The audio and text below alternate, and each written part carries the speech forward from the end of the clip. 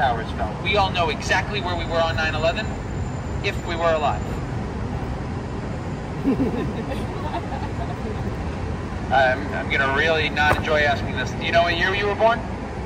What year were you born? Are there any questions on literally anything before we get cranking?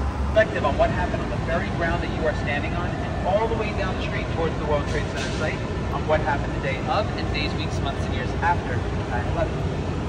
Military fighter jets zooming over the ground, lower than any aircraft I had ever seen. And that's when I realized something was up. The worst days in American history, the worst day in New York City history. At 8:46 a.m. Eastern, American Airlines Flight 11 strikes the North Tower between floors 93 and 99. Many people thought it was a small passenger plane. It was not. It was a jet. 9:03 a.m. Eastern, United Flight 175 strikes the South Tower between floors 75 and 85 with the whole world watching on television. 9:37 a.m. Eastern, the Pentagon, a government building in Washington, D.C., is struck by American Airlines Flight 77. 9:59 a.m. Eastern, the South Tower, the second tower struck, is the first to collapse straight down. 10:03 a.m. Eastern, 10:03, United Flight 93 is crashed into an empty field in Shanksville, Pennsylvania. It is said the passengers realized what was happening. They overtook the hijackers, forced them to crash the plane early into that empty field. It is said Flight 93 was destined for either the Capitol or the White House. And then at 10:28 a.m. Eastern, the North Tower, the first tower struck, is the second to collapse straight down, thus ending, at least in the immediacy, the carnage of 9/11. 2,977 victims died on 9/11. 2,977. Over 400 first responders, 343 firefighters. None will be forgotten. So, let's dive in. First, a quick vocabulary lesson. What movies or sitcoms have you watched with the money shot of the New York skyline, get that sun setting between the towers, and if you're going to film here? So people came down here all the time to gaze at these pop culture icons. To give you a rough idea, that big tower, which we're totally blocked by right now, we'll talk more about it later, roughly the same height as the Twin Towers. It's basically what it would look like. Just to the left of that, down the road where those trees are, is where the North Tower stood, and to the left of that is where the South Tower stood, and I'll show you their exact footprints towards the end of our day. Let's take a small walk down this way and get a better view of her from the back, and we'll continue. And this is the oldest public building in New York City. It was built in 1766. So as you can imagine, she has seen quite a few things. A couple major New York City fires, a little ditty we had called the Revolutionary War. George Washington, when he was inaugurated our first president, came right here after the ceremony and prayed with the other founding fathers. But on 9/11, she gains a new nickname. She gains the nickname the Little Chapel That Stood. Why? Well, as I said, those towers come down, that blast wave sent that huge dust cannon and all that force up the street, and it hits this old chapel. But it first hit a sycamore tree in the backyard of the chapel. But the tree fell in a way that protected the chapel from further harm. Despite all the carnage I described right down the road, only damage St. Paul suffered, one broken window pane. That's it. Just a single broken window. So if you believe in miracles, there's one for you right there. But that's not the only time she comes up in our story, because now we have to transition to the cleanup. And cleanup is going to be very difficult and dangerous for a few reasons. Once 9/11 happens, it gains the name Ground Zero. That's how it becomes, quote, Ground Zero. And you have a giant pit at the center of the World Trade Center. The damage is so massive, they're looking at 2 years to clean up. 2 years. Cell phones are down, not everyone has one. World trade, if you're coming from abroad, harder to communicate that time. In the weeks after 9/11, once the victim count was finalized, St. Paul's puts in 4 big white panels. So they tribute photos, flowers, anything. They needed over 100 panels when all was said and done.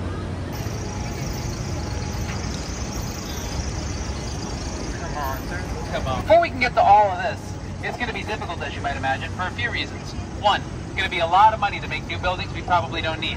2, did we not learn our lesson? Why are we going to make another big tower just to be a target? And 3, and this is really the crux of it, it's sacred ground. This is the site of one of the worst things to ever happen in human history.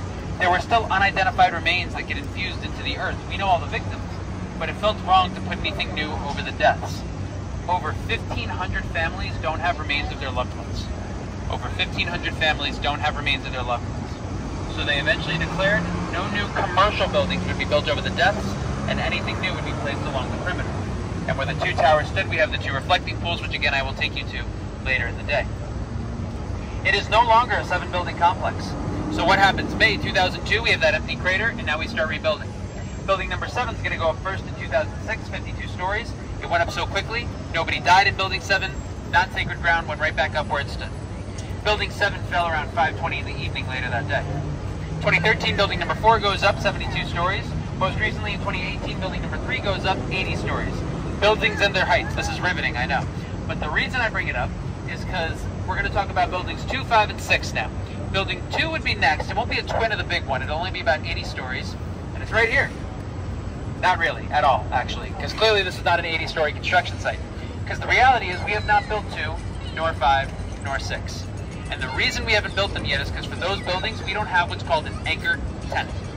An anchor tenant is a group company or person that will rent out a big chunk of office space in advance prior to making the building.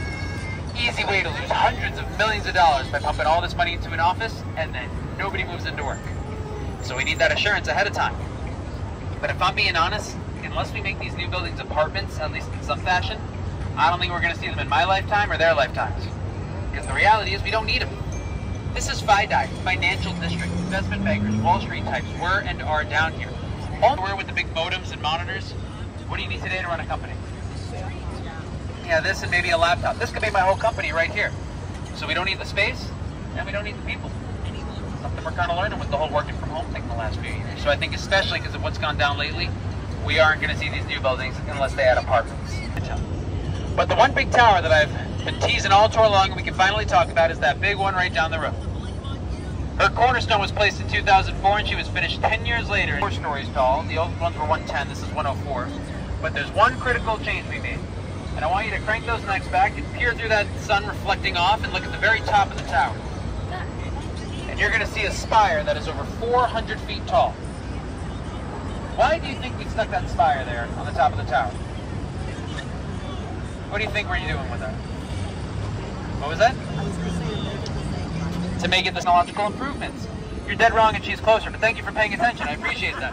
No, honestly, the purpose of why it's there is because it brings the total height of the building to 1,776 feet tall. 1776, year of our independence.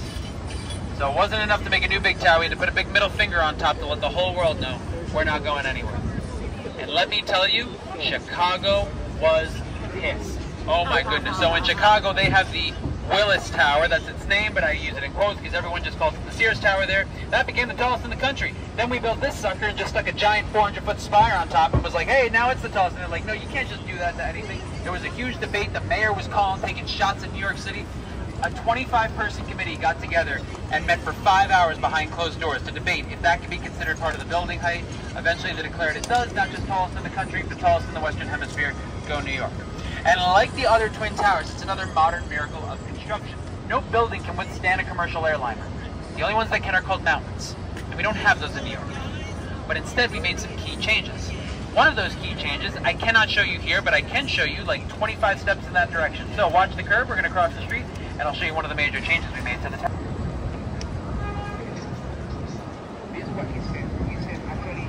The top. It has a kind of blue, it's mostly blue, and then when you track your eyes down, the glass goes gray. It goes from blue to gray all at the bottom. The reason it's all gray at the bottom is because the tower is actually standing on a 190-foot concrete pedestal. The idea is that pedestal can absorb a blast from a bomb at street level or in the basement. Some of you may remember in 1993, a few months before I was born, there was a bombing in the basement of the old World Trade Center. A few casualties, nothing like 9/11. We don't have a sad day typically in New York on its anniversary, but in theory, that pedestal can absorb the blast. There are cameras that can detect if I leave my backpack by itself for too long. The important addition is the addition of emergency stairwells. Let's rewind. I just told you all those towers boasted an open floor plan. Here's the problem. You have a jet wiping out your floor. You're wiping out the entire floor and thus all stairwells at plane level. All stairwells between both towers were destroyed at plane level except for one in the south tower. 90%, 90% of all deaths in the towers happened at or above where the plane sits. Just 14 people got out above plane level in the south tower from that one stairwell. That's it. So it's a virtual death sentence, literally in the north tower, if you're above the plane. And those 4 flights, they were all headed out west. They were headed to the west coast. Reason? Longer the flight, more jet fuel in the tank, bigger the boom. They were used as bombs. Jet fuel burns at an insanely high temperature, and that's what causes the steel beams of the tower to superheat, lose their integrity, and come down. The only good thing, if we can call it that, was that the towers came straight down. They didn't topple over like that. Had they fallen like that, the victim count's going to soar, 5,000 to 10,000 plus, if not more. But luckily they came straight down. So they can test the different segments that did or did not work. Without them, that victim count is also going to soar. There is no fire drill for this kind of event. They are so critical for that efficient evacuation. Another personal story, also from my hometown in Bergenfield, is a man named John Azero. Known him my entire life, he lived one street over from me. No dentist appointment that day, John's in the North Tower. Plane hits, John starts making his way down. He starts heading down the tower and he eventually comes across a gentleman who's heaving and wheezing, he's having trouble breathing. And he turns to him and he goes, "Buddy, I don't know you, but you're with me, let's go." Puts his arm around him, starts helping him down. They get down about 10 flights of stairs, and the guy turns to him and he goes, "John, God bless you, but I'm going to kill you. You got to let me go." John's like, "No, we can do it. Come on, come on." He's like, "Please, just sit me down." So John sits him down, continues down the tower. He eventually comes across a woman who twisted her ankle. And he says, "Lady, come on, we're going to an ambulance. I'm going to get you some oxygen. Let's go." Puts her arm around him. They start headed down. They head down. They make it to the bottom. They go outside. They find an ambulance. Towers come down. They're both alive to this day. A true hero. The steel core that rises up. And that steel core is surrounded by 1 meter thick of concrete. And inside that steel core is a double helix staircase. Think DNA, double helix. The idea is people can go down and up, should we need it again. Problem, there is nothing to do in downtown New York City. Unless you're going to the Statue of Liberty, or you're coming here to work, there's no reason to be here. New York, it's all Midtown, Broadway, Times Square, Central Park. So they were like, look, if we want people to come down here and honor 9/11, we need to give them things to do, reasons to come down here. And this is where the true rebuilding and the true beauty starts. And for our story, it's going to start with this funky looking white building right here. And let me tell you, as we approach July and our summer months, there is no better metaphor in our country for a place of beauty and rebirth than by entering a structure with central air conditioning. Let's head inside and cool on down.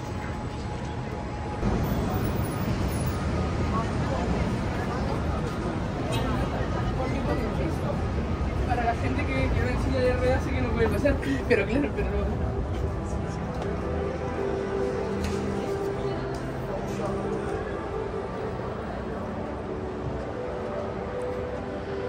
This beautiful, magnificent white space was designed by famous Spanish architect Santiago Calatrava. And Calatrava is known for making buildings just like this one. Question for you, where are we getting our light source from? Yeah, the sun, natural light. Oculus is Latin for eye. Light, letting in. Calatrava makes big buildings with big windows all over the world. He has a museum in Milwaukee and a bridge in Dallas. And a train station in Portugal. I mean, he is known all over. Above you here is a blast-proof skylight. And it's not a bunch of tiny window panes, it's just 2 big vertical window panes, and they open up. And your next question is, when do they open them? One day, or I don't need to tell you which day. From 8:46 to 10:28 a.m. to signify when we were born. But it's also letting in pure air, so we're not hermetically sealed off from the outside. Pure air coming at a premium that day despite the beauty of the weather. And from the outside, it looked like a weird ribcage. What's going on with those spires?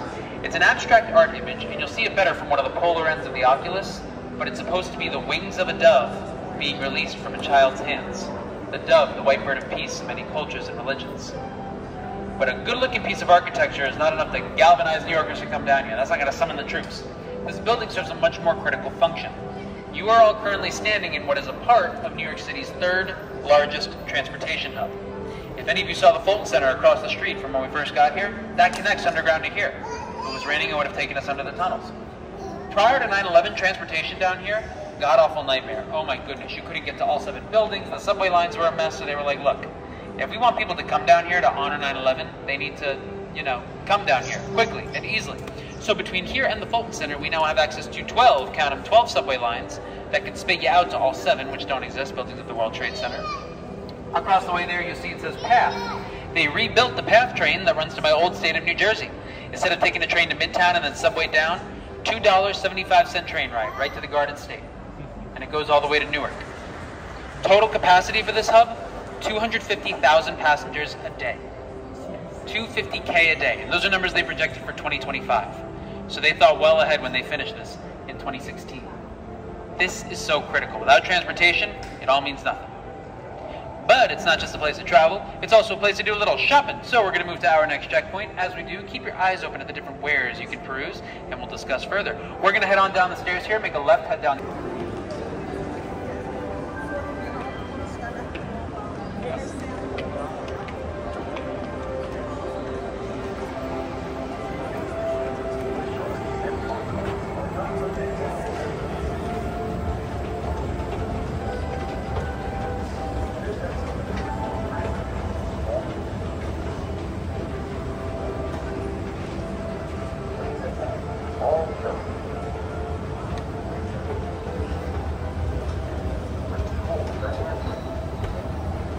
Out to like downtown and Washington Heights, and then yeah. You're very lucky if you work for Morgan Stanley.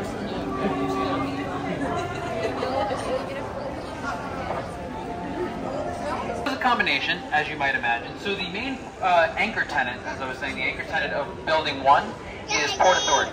Port Authority of New York and New Jersey. So Port Authority, it's kind of what it sounds like. It was designed to be like a joint kind of commission that runs and protects our ports between like New York and New Jersey, but now they do any kind of transportation. So down here we have the path that goes to New Jersey, therefore Port Authority, New York, New Jersey. It all connects. You'll see that Penn Station with the New Jersey Transit, and then most importantly the Port Authority bus terminal that goes back and forth. So they're kind of the main anchor tenant of Building 1. So they were responsible for a lot of the rebuilding, and then a lot of this was city money, some government money as well that they put aside to help, you know, reinvigorate, and then some of it was taxpayer money as well. So it was a lot of donations.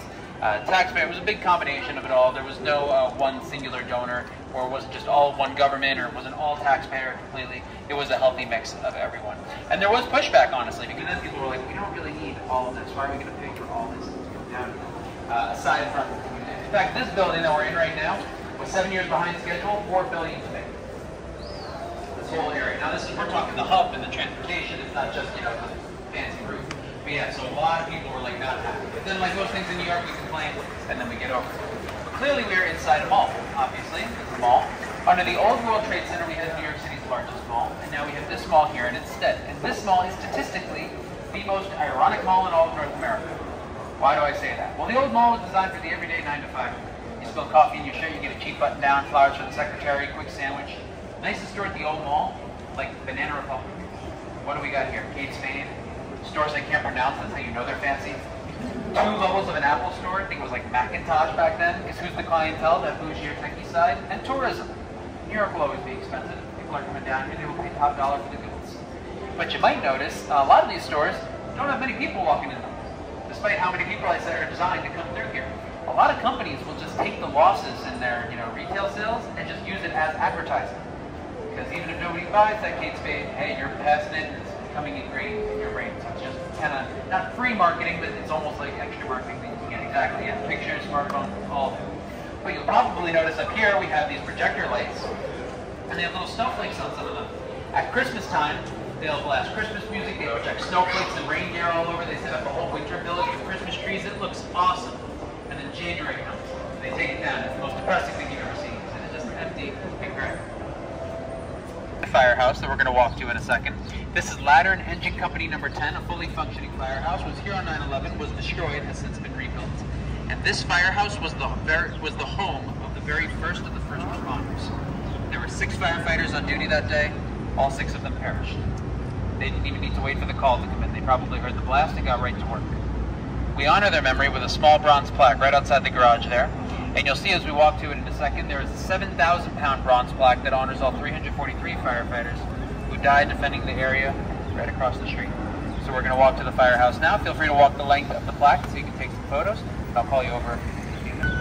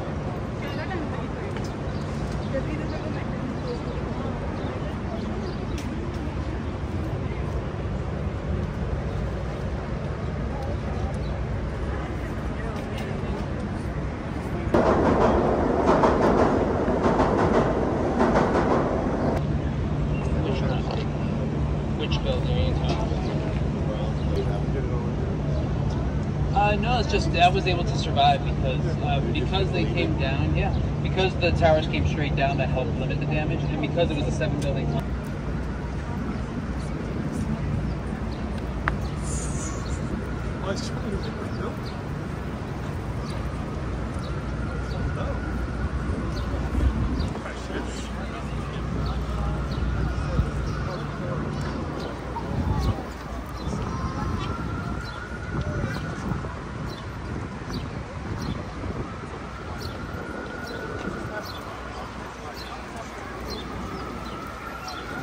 Final destination, the 9/11 Memorial.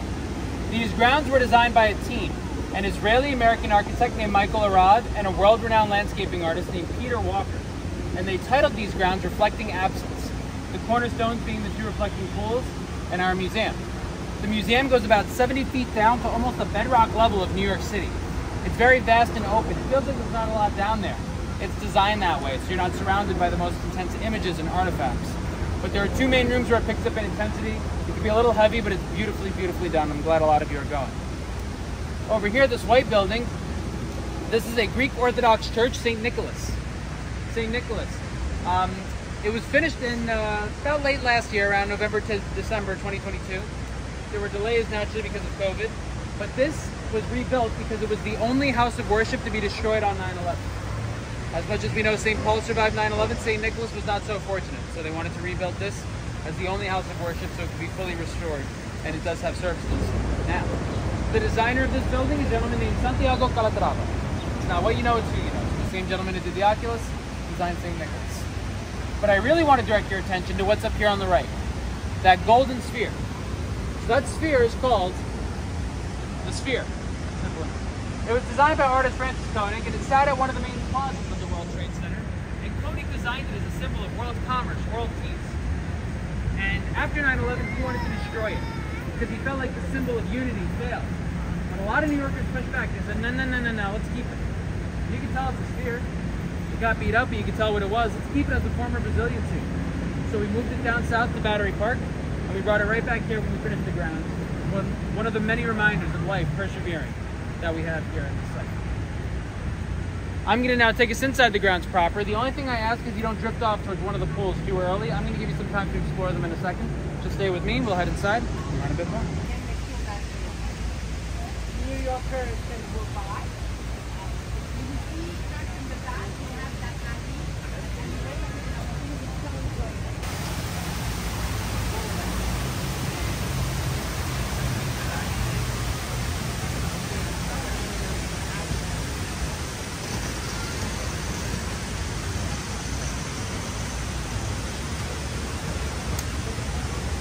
Behind me here, you're going to see a path that people can walk down.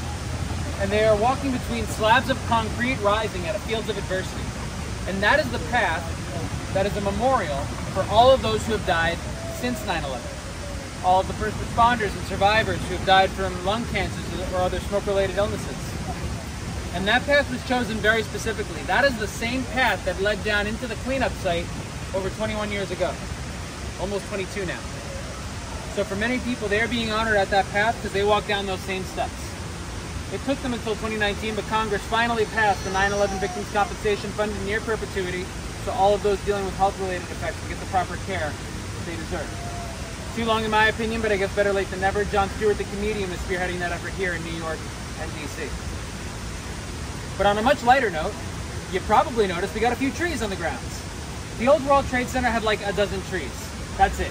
New York is not the nature city of America. You don't come here for the hiking. It's like Central Park, end of list. And what do we have here? We have 400 trees. And the tree we have chosen to plant is the swamp white oak. Why do we choose this tree? A few reasons. One, I'm a drummer. Oak drumsticks are some of the strongest drumsticks for strong and durable wood. Two, they're going to grow 60, 70 feet tall. So when our younger friends come back with your families years from now, you'll be surrounded in a literal forest. And three, they're going to last 200 to 300 years. So long after we're gone, they're going to be here giving life. Because with our trees, they are life. They're giving us oxygen. 400 trees giving us that life to breathe. And as a bonus, you can find a swamp white oak in New York City, Washington, D.C., and Shanksville, Pennsylvania. A beautiful tribute. Now that said, there is one tree that is pretty clearly not a swamp white oak. It is obviously different. That one. Obviously, yeah? So that right there is a Callery pear tree. Callery pear. Story goes, there was a Callery pear tree about 20 yards from here on 9/11. Worst spot you could be, it gets covered. Weeks go by, they're going through the rubble, and they find it. And it's exactly as you would imagine. The bark is singed and burnt, the limbs are shorn, the branches are snapped. But on one of the twigs, there were a few green leaves. Green, that verdant, natural color of life. And it became kind of a New York legend. So when they were doing the grounds here, they said, let's plant a Callery pear tree here. And this tree is nicknamed the Survivor Tree. And it honors the original in a very special way. It honors the original by being the original tree that they found. That's the same one. Not a metaphor. She wasn't expected to last the winter. They took her to a nursery in the Bronx, restored her, and here she is 21 years later, right back where she belongs. And I've given a tour the first week of December when these are all bare, and she's still a crimson orange. And she's the first tree that goes green every spring. Anytime there's a natural disaster or a shooting in our country, we'll donate seedlings from that pear tree to those cities so they can plant their own if they wish and begin the healing. A beautiful testament to that reaffirmation of life. And then finally, we have our pools. Behind us here is the South Pool. This is where the South Tower stood. And a little later, I'll take us to the North Pool where the North Tower stood. These are the 1 acre footprints of the Twin Towers, but it's not the pool itself. It's that first set of trees along the perimeter. So when you cross that tree line, you are stepping into the shadow of what was each of the Twin Towers. Now I'm going to flip the world. I invite you all to just take a few seconds, close your eyes, take a slow, deep breath, and just listen.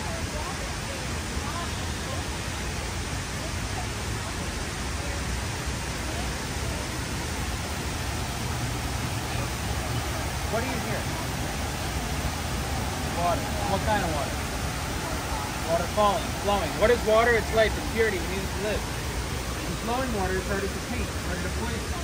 And it's relaxing. People listen to the sound of flowing water all the time to go to bed or calm your mind. This is not a cemetery. It is designed to be a place where you can sit on a stone, read a book, take a walk, calm your mind. These are the largest man-made waterfalls in North America. The first drop goes down 30 feet, and there's a second drop in the center, and that one is bottomless, like our Greek. You can't see the bottom. Beneath the panels is a little pool of water. That's always there. If you want to make a physical connection with that reaffirmation of life, you can touch that water. And I ask you, what did you hear? When you're right next to them, what are you not going to hear? The city. You don't hear the sirens, the horns, Jacqueline giving her tour. It'll just be you and your thoughts. And then on the panels, we have names. If a name isn't embossed up, it is the name of a group or a company, Ladder Company 10, United 93. And if it's etched down, it's the name of a person. On the North Pool yonder, we have the North Tower victims, the North Plane, and the 93 bombing. And on the South Pool here, we have the South Tower victims, the South Plane, Pentagon, Pentagon Plane, United 93, and our first responders. You will notice the names are not in alphabetical order. They are arranged in a beautiful way called meaningful adjacencies. It took them a year to plan, and families could make submissions, but they keep people together that had a connection. The plane victims were kept together. Hey, these two always got a beer every Friday after work. Let's keep them together. Oh, they would love that, absolutely. There are stories of people meeting at the panels for the first time because they knew two friends, or they knew the same victim.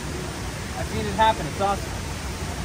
And finally, if you see a white rose sticking out of someone's name, wish them a happy birthday. And every morning they take out the old roses and put up fresh ones.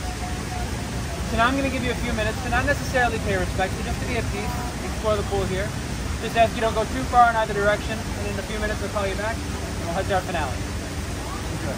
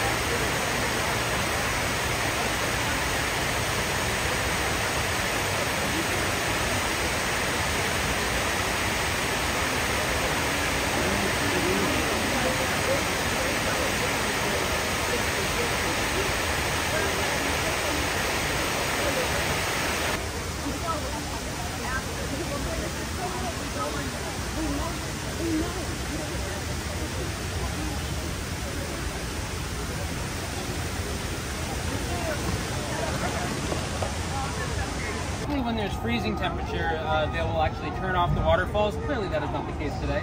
Now, when it gets super windy, actually this specific side will become like SeaWorld, and the water comes up. Now in the winter it's awful.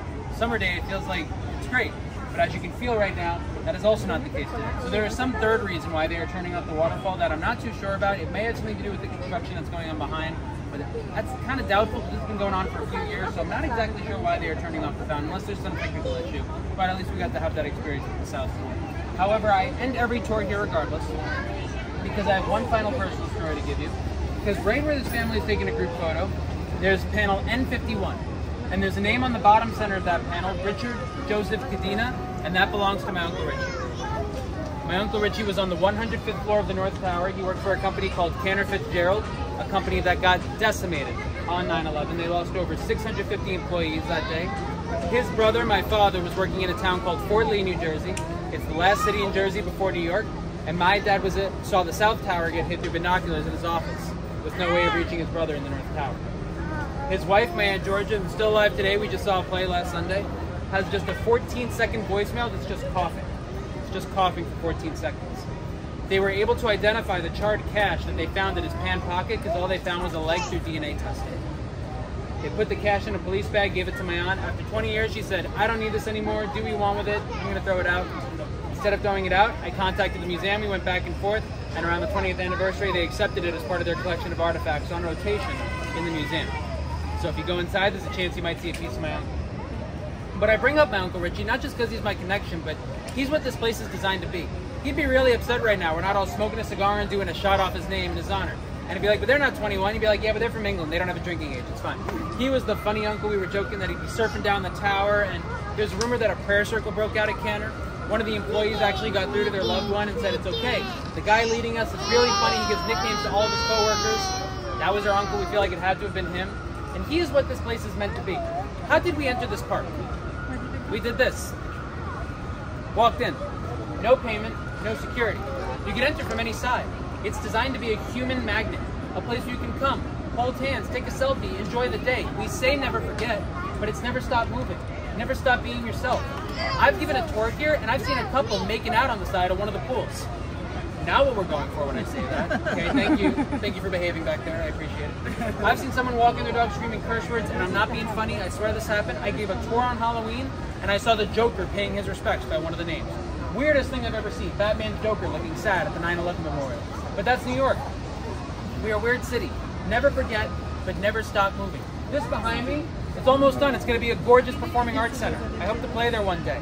This is how you bring life to the area. Because now we have an arts center, a park, a museum, transportation. Now more restaurants can open up. Thank God, because there's nowhere to eat between my tours. This is how you bring life. But I'll tell you what, folks. For all my talk today about the dove and the trees and the water and the oxygen, it all means nothing if people don't show up. And that's what you're doing now. You're not doing a touristy thing. You're helping us grow. You're helping us heal. And if there's only one thing you take away from our adventure today, it's that New York is not the city that doesn't sleep. We're the city that doesn't quit. We didn't quit yesterday. We're not going to quit today. And 21 years later, after a pandemic, people are still showing up. Tomorrow doesn't look good either. And as someone deeply connected, I thank you for checking out our part of the country.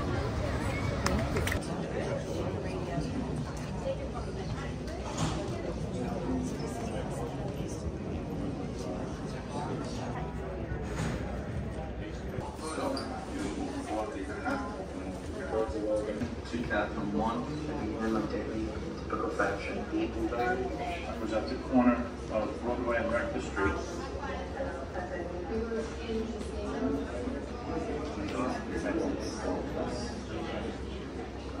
I just remember on the TV. Taking news, thank you.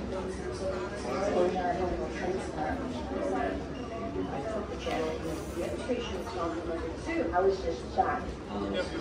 Hospitalization.